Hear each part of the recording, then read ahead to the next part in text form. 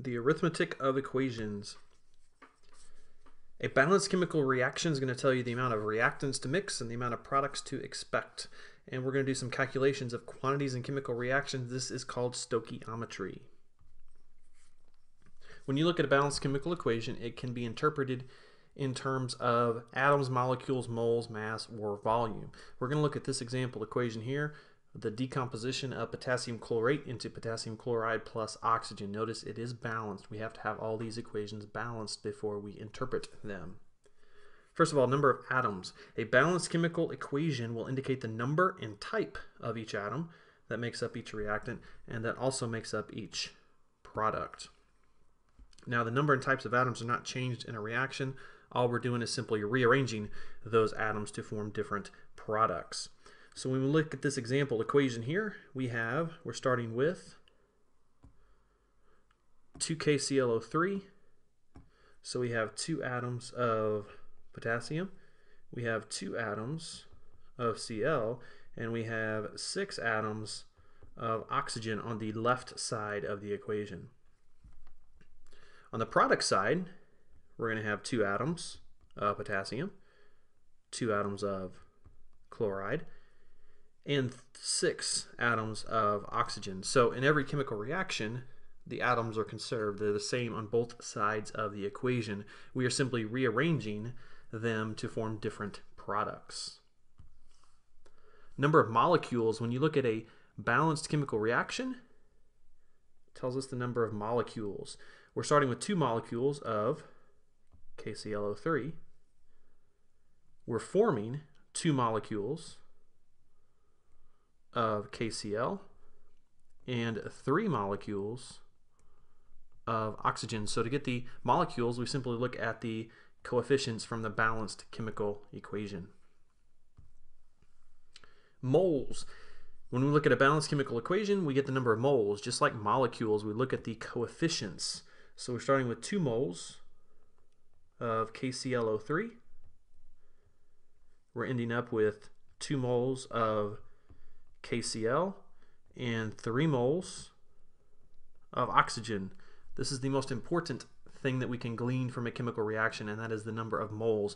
You notice the moles are not conserved in this case. We start with 2 moles. We end up with a total of 5 moles. So the moles are not conserved in every single chemical reaction. Mass. A balanced chemical equation obeys the law of conservation of mass. We cannot create or destroy mass in a chemical reaction. Since the number of atoms doesn't change during the course of a chemical reaction, the total mass is not going to change either.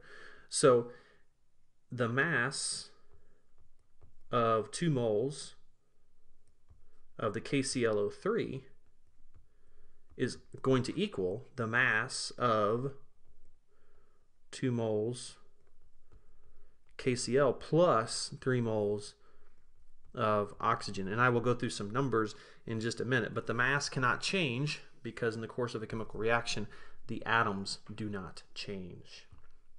And then finally, we can look at volume. Assuming standard temperature and pressure, the equation tells you the volume of gases. And at standard temperature and pressure, 1 mole of any gas occupies 22.4 liters. So go back to this equation again. We start off with a solid. Solids essentially take up no volume. So essentially, we're starting with 0 liters on the left side. On the right side, KCl is a solid as well, so that essentially takes up no volume, but oxygen is a gas. And we have 3 moles of oxygen, so that's 3 times 22.4 liters. So we started off with 0 liters essentially because it was a solid. We ended up with a gas which takes up a lot of space because the molecules expand to fill their container, and so we ended up with 3 times 22.4 liters. We ended up with quite a large volume because gases take up a lot of space.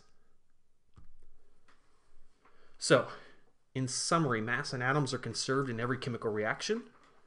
Molecules, moles, and volumes are not necessarily conserved, however they can be. So let's briefly look at just a few more examples here. First of all, make sure the equation is balanced. H2 plus Cl2 forms 2HCl. We have 1 mole of H2 plus 1 mole Cl2. We end up with 2 moles of HCl. Now here is a case where the moles were actually conserved. We started off with 2 moles, we ended up with 2 moles, and molecules would be the same thing. Liters would also be conserved because they're all gases. So this is an example. It doesn't happen very often, but this is an example where everything is conserved. They're the same on both sides of the equation. Okay, H2 plus O2 forms H2O. Make sure it is balanced. It is not to start. We need to add those coefficients there in order to balance that. Now the most important thing we're going to get out of these balanced chemical equations is moles. So we're essentially taking 2 moles of H2. We're adding 1 mole of oxygen. And we're forming 2 moles of water. If we look at this in terms of mass, to see how mass is always conserved, we have the mass of hydrogen. So we have 2 moles of hydrogen. The mass of hydrogen, it's H2, so that's 2 grams per mole. We're going to add to that 1 mole of oxygen. 1 mole of oxygen is 32 grams per mole because it's O2. And then we're going to form 2 moles of water. Water's got a mass of 18 grams per mole. And so if we add these numbers up, we'll see how mass is conserved. 2 times 2 is 4, plus 32, so we got 36 grams on the left side, and on the right side, 2 times 18 gives you 36 grams. So in every chemical reaction, mass is conserved. One more example. First of all, make sure the equation is balanced, and it is not balanced.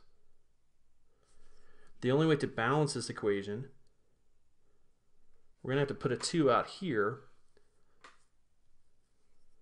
That'll give me 4 carbon. So I'm going to do 4 there. It's going to give me 4 hydrogen as well. So I'm going to need a 2 there. Now the reason I start off with a 2 in front of C2H2 is to get an even number of oxygen over here. That's going to give me an even number of oxygen. And in front of O2, I need 5. So I'm starting off with 2 moles of the C2H2. I'm adding 5 moles of oxygen.